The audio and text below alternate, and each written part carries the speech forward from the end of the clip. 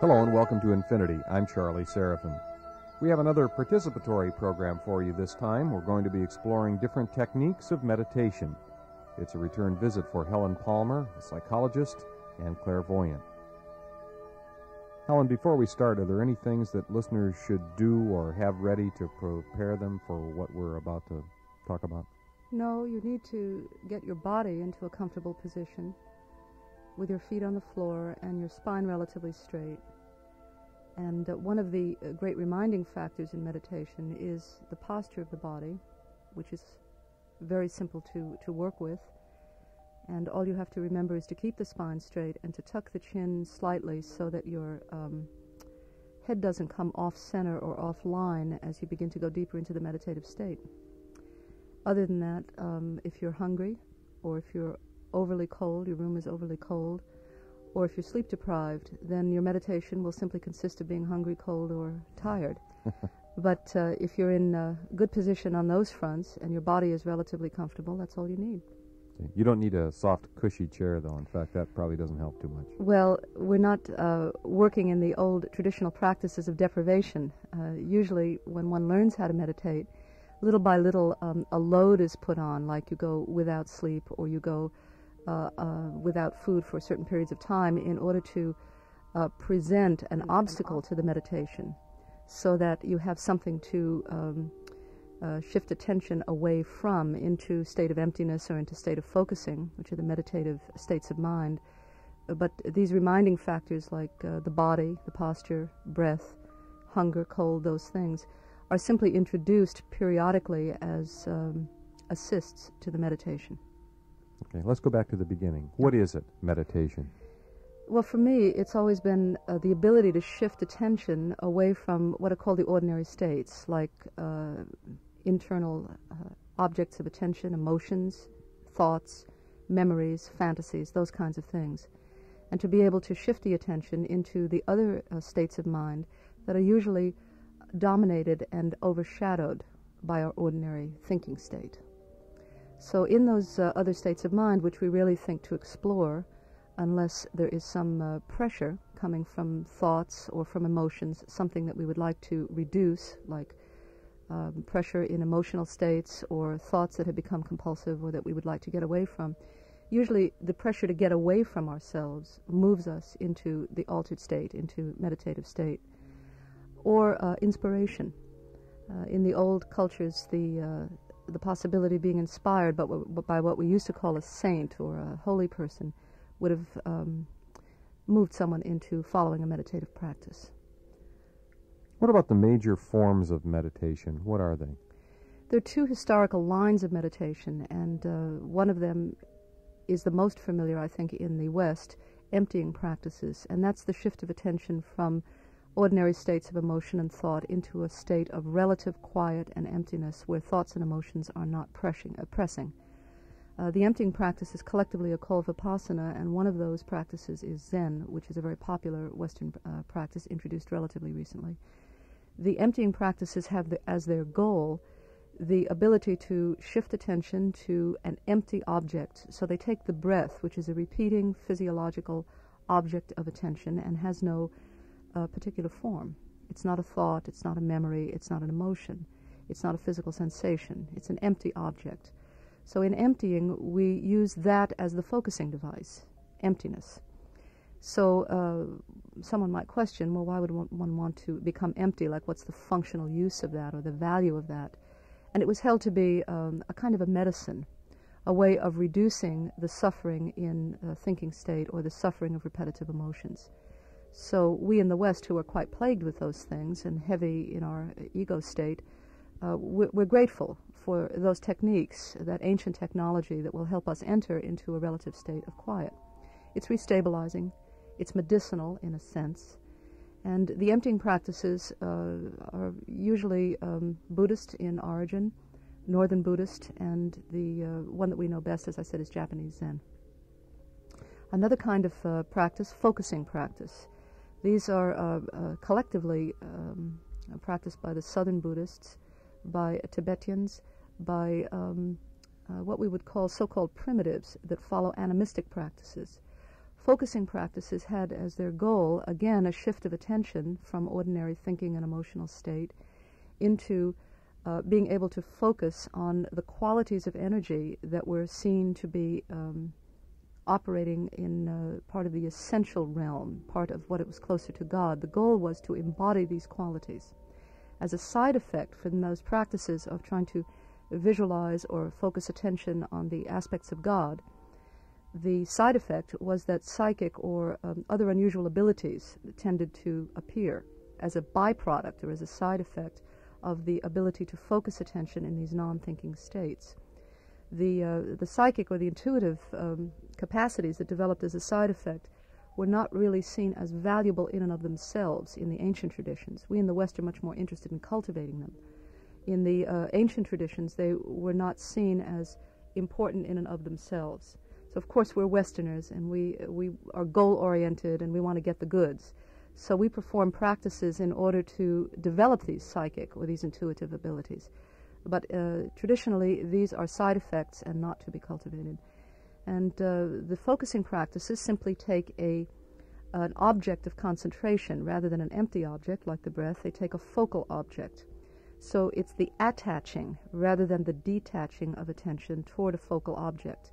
And the object is usually something repetitive, again, something that you can always catch. If you lose your meditation, you can always return to it. You can always attach your attention back to this internal repeating focal point. And the traditional ones are mantra, which is a set of syllables that you intone in the interior of your mind. Visualization, which is the production of a visual object, such as in a dream, like a dream object. And let's see, mantra, visualization. I guess those are the two major ones that we're familiar with. When we see people in public meditating, and on occasion we do, the first thing that would come to the non-meditative Western mind is that that person is praying.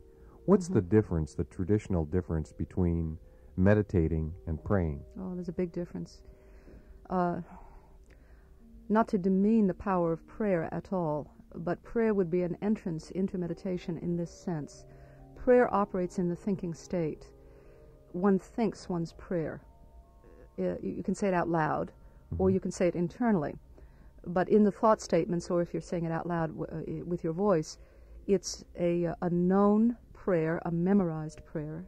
So it exists in your memory, and it operates from your thinking state. So what you're trying to do is shift your attention to the highest possibility that the thinking state is capable of, to attach your thoughts to God, so to speak, or the higher self, higher than ordinary thinking. So praying has, it doesn't imply a shift of attention into an altered state at all. It operates from a thinking, from an ordinary state. Meditation is something else. It's to open up, to make available states of mind that are overshadowed by thinking, that exist and are possible for people to, ordinary people like ourselves, to reach, but that we rarely can access in any kind of repeating or voluntary way unless we perform a practice. A meditation is a practice that teaches that shift of attention into the other states of mind that are usually overshadowed by thought. So the first task of meditation is to get past the thought barrier. So prayer could, in fact, be a preface to meditation. Absolutely. And I'm thinking of a litany or some Absolutely. long, remembered, repetitive kind of thing. That could almost function as a mantra. Yes, it can. But it does, a long repetitive litany also depends a great deal on your memory, so you're rather located in the ordinary state just by the proscription of remembering the litany. So that's one problem with it. Some people have a very difficult time. They give meditation a couple of tries and say, that's not cut out for me, because they have a difficult time focusing or emptying, the two practices that you're talking about. Are some people just more talented than others when it comes to meditation? Well, I don't see so much as talent as pressure. Some people, can learn how to meditate, put it on the shelf, and then in a time of pressure, or a time when they become converted, in other words, they are re-inspired, you might say, they might take it back again as a practice. I think timing has a great deal to do with it. The reason that I entered a meditational practice was because of necessity, not through any great desire to reach God at the beginning of things or to tap into higher abilities, and it was not in my mind at all. It was simply to reduce the pressure of my thoughts and my emotions, which have become painful. And I think if the pressure is there, if someone experiences that kind of pressure, they're very willing to move into these states because it's helpful. It's restabilizing. You can do it yourself. It doesn't cost anything. It's an extremely helpful method. If you only see it on a kind of medicinal level, it has its uses. Without those kinds of pressures, the time to put in, without an effect, in the West it's very hard if we don't have an effect. If we don't feel a reduction of tension or we don't feel that we're achieving something, it's hard for us to continue. Is contemplation a form of meditation? Yes. Contemplation is simply the shifting of attention onto a focal object. So in that sense, it can be highly meditative, insofar as the thoughts and the other emotions are suspended at the time the contemplation goes on. Okay. Let's see if we can't move into one of the techniques that you discussed. Well, the first thing you should do is to place yourself in a comfortable position with your feet flat on the floor if you're using a chair, or in a non-pressured position if you're sitting cross-legged, like on a zafu or a sitting cushion. And now we'll begin with the emptying practice, and the purpose of this is to be able to shift attention to a state of relative emptiness. So first, wherever you are, you should locate your attention as best you can. For most of us, attention is frontal. Please close your eyes and recognize where your attention is located. And probably what you have is something about the back of your eyelids, something black and sort of ruddy, your attention looking at the back of your eyelids. If your eyes were open, you would see the room again, but right now your eyes are closed. You also have some kind of memory of the floor and the ceiling and the objects in the room in front of you. Those are external objects, things you hear through your ears, or you would see through your eyes if your eyes were open. External objects of attention. There are also internal objects, which surface as you get deeper into the meditative state. These are of several kinds, memories. So please just shift your attention and occupy your attention with a real memory in your life, like something you did last week. Just do the memory in whatever way it comes to you. And now for some people, the memory is like a thought statement. For some it's an image remembrance, and for some it's a combination. But we're not investigating how you do the memory, just that you know your attention is located in the past, in your real past. So shift your attention to a memory.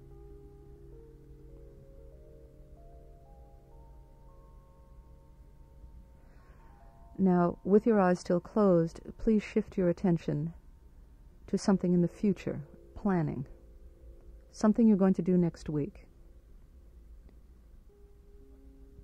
So attention is occupied next week in a plan.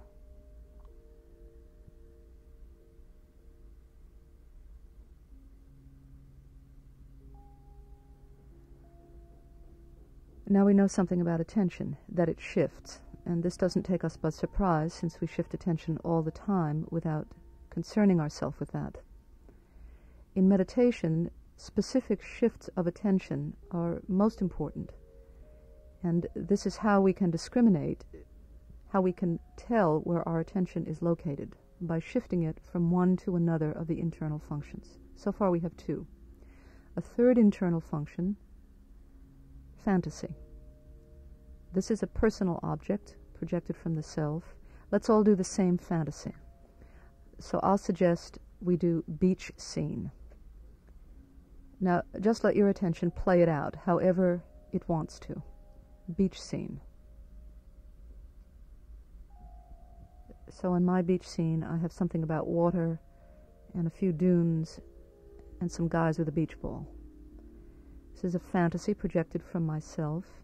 In psychology, we would call this a guided image, where thought, beach scene, directs a personal little reverie, fantasy, which carries out the direction. Directed image, guided image. There are two other internal objects, judging thoughts and doubting thoughts. And this is part of the decision-making process that we use many, many times a day. It's ordinary thinking state. the mind proposes an idea. For example, I said beach scene, and you had a little fantasy of a beach scene. Thoughts in reaction to the beach scene would have been of two kinds: judging, in the sense of was it good or bad, how you did the beach scene; doubting, such as, is this real? Maybe I'm making the whole thing up. Am I doing it correctly? Judging and doubting thoughts, part of the decision-making process, where the mind proposes, in this case a beach scene, and then thoughts judge or doubt. This is how we think in the dualistic realm. We propose and then we reevaluate. Those are the internal objects of attention belonging to the mental body. In a sense, those are the only intrusions that you can expect in your meditation coming from those categories.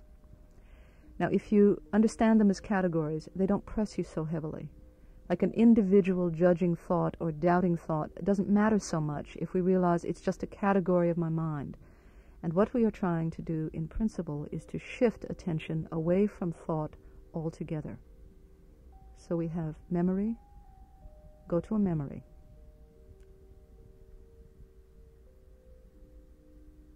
Planning, shift to a plan.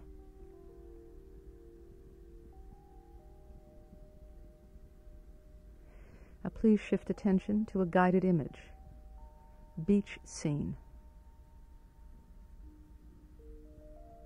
It's a fantasy.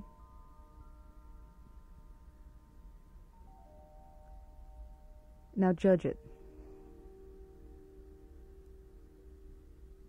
Now doubt it.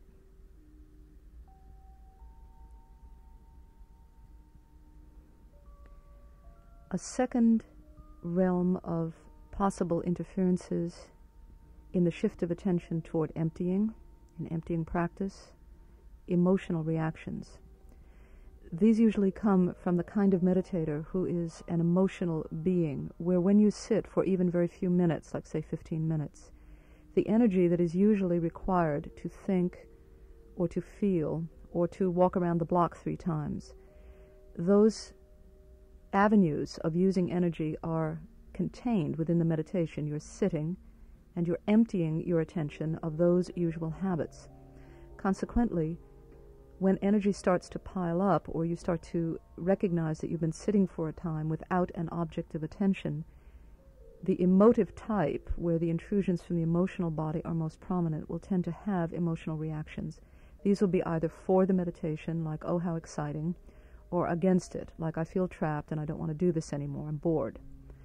Either way, you recognize, you notice intrusion from the emotions. You don't take it seriously because you recognize that if you pay attention to the emotions, like if you paid attention to an intrusion from the mind, you would lose your meditation. Your attention would be stolen by one of the usual habits from ordinary thinking state. So emotional reactions are of two kinds, positive and negative, and for this time of meditation, they're both off.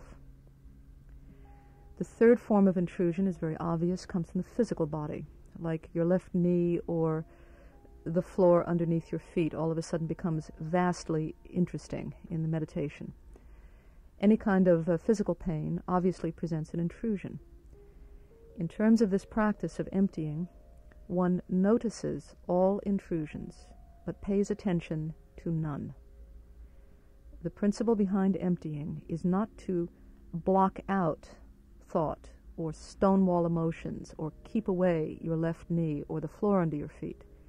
The idea in emptying practice is to accept whatever comes, notice it, but immediately shift attention away from those habits and back to a referent point, which in this case is the empty breath in the abdomen.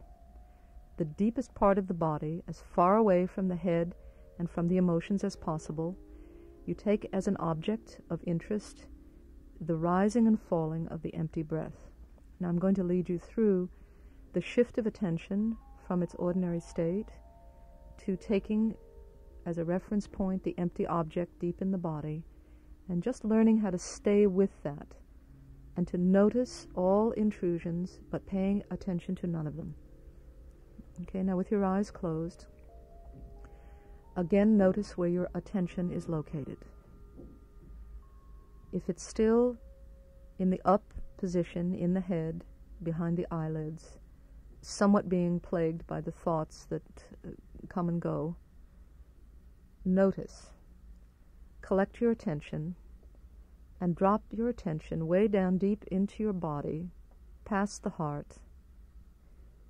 Keep shifting the attention down, past the diaphragm, until you arrive at the deep part of the abdomen below the navel. And as you take an abdominal breath, if you increase it slightly, you'll feel against the interior of the abdominal wall a pressure point. In Japanese Zen, this is called the hara point. In Sufism, it's the kath point. In many of the other traditions, it has a different word, but it's always the same body point. Now, as you take the abdominal breath, just increase it slightly, and you'll feel like a 50 cents worth of space on the inside of the interior wall of the abdomen. This is the place where breath, abdominal breath, and attention meet. Interesting that it's not over your left hip somewhere or on your right knee. There is a point where attention and breath meet. So find that point, and I'll leave you alone for a little while.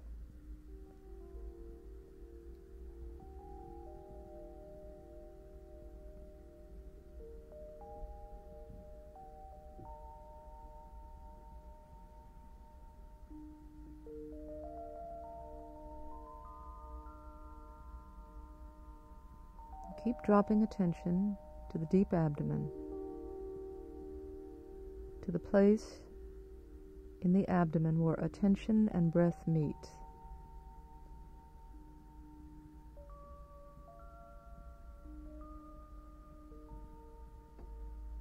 Now, it's not necessary to speed or to slow your breath,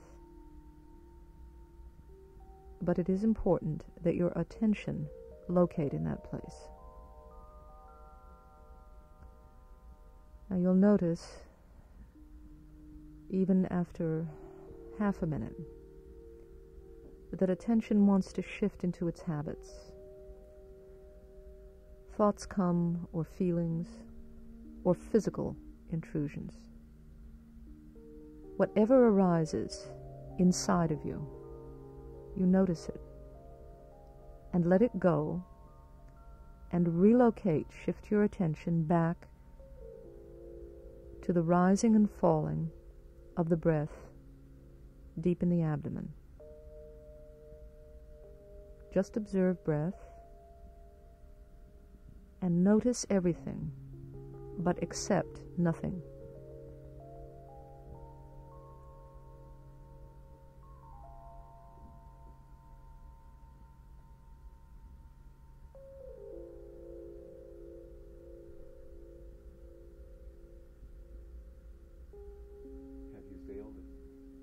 Have you failed if the itch on your left leg becomes so overpowering that you must reach down to scratch it? You failed if you use the energy that you're preserving in meditation. If you want to use the word failure, I mean, meditation, you always just come back to the object. You're always going to breathe, so you always can come back again. But if you notice the itch, it's hard not to notice it. It becomes a very important focal device. Then you have 2 points of attention, the breath and the itch. And you would notice the breath and return notice the itch and return back to the breath. Notice it as it comes in, the itch, go back to the breath. So it becomes a very steady reference point. This is part of the principle behind one form of pain control. Say the itch were a mending broken limb or something that gave a lot of pain. It's always there. So by using this practice of shifting attention away from it, you see, it reduces the amount of pain because you're not paying attention to it. And it becomes a part of the meditation itself. Yes, and it goes into the background of your attention. The pain goes into the background while the breath comes into the foreground. It's a way of suspending the pain. You know. But no, there's no failure in meditation. It's not like a pass-fail situation. You either relieve your attention of the pervasity of thoughts and emotions, or you don't. But it's not a failure in any sense. How long does it last? I beg your pardon? How long does it last? You mean the effects of meditation, like a pill? No, the practice itself. Is it okay if you've only got 5 minutes between stops on the train, or if you've got an hour and a half to kill on the bus to Reno? Well, usually you need to verify for yourself. Why are you going to Reno in a meditative state? I don't know. You're going to play the machines. I know you are. In a meditative state, you're going to win on the machines. But no, my meditation teacher, my old Zen teacher, and I think it's so, he used to say, first you have to establish your practice. You have to verify that you in fact can produce this state. And then once it's established, then 5 minutes is fine as long as it's mindful. You decide, I go in, I drop completely and empty, I shift completely, and then I come right back again. But if you're in there fighting because it's only 5 minutes, then there's no meditation. Okay. What might I expect to realize as the result of a meditative practice? There's a tremendous restabilization in the psychological state that appears. The ability to know that you are not plagued by your thoughts, to be able to shift attention away from thoughts and away from problems, gives a tremendous amount of personal control over life. Those issues don't press so strongly. For that reason alone, it's very beneficial to Westerners. Dr. Burrell Payne, who was a recent guest here on Infinity, is involved with something called the Global Meditation Project, and he believes that if enough people all over the earth meditate at about the same time, they could actually affect the electromagnetic field around the earth. Well, I have absolutely no argument with that. My task in my own life is simply to introduce people to the practice that's the best for them, and to work with being able to stabilize their attention in some form of non-thinking state. The superior effects of that, like a mass of meditators, I certainly subscribe to those views, but it's not my interest. My interest is just in individuals and what they can achieve in their own lives through these states. What about the individual who says, I'm pretty passive already, I don't get involved, I don't raise my hand in class, I don't really strike up conversation with strangers, even though I'd like to, there's something deep down in me. Now I'm going to get into meditation and I'm really going to shrink out of the world. I'm going to just draw within myself and disappear. That's a possibility, which I wouldn't deny. For some, what you'd call a withdrawn or schizoid or avoidant type, it would not, which I don't think you are, by the way, Charlie, but you appear much too plucky for that category.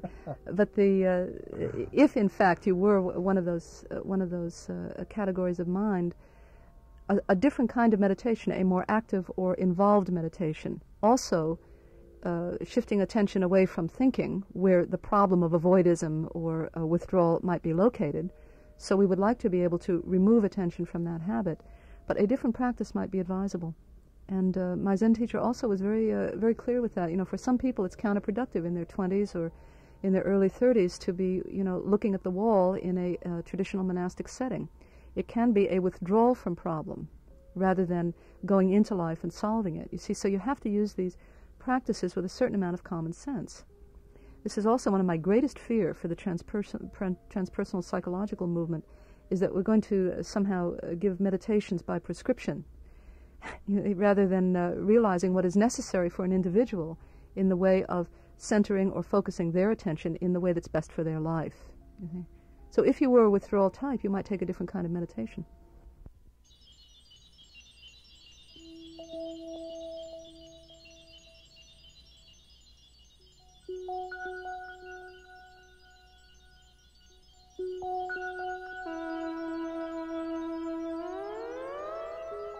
This is Infinity. Remember to keep your mind open and listen to your heart. I'm Charlie Seraphin. Thank you for listening.